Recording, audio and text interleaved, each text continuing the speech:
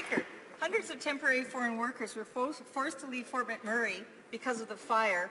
They're now living in great uncertainty. They have no alternative income and no family to fall back on. Many have lost their documents, including work permits and permanent residence applications. They don't know if or when their jobs will continue. They don't know if they will be sent home. What is this government doing to help these temporary foreign workers? Minister of Employment. Thank you, Mr. Speaker. I'm troubled by the fact that any citizens, any workers have been displaced from Fort Mac, and the situation of the temporary foreign workers is very dire.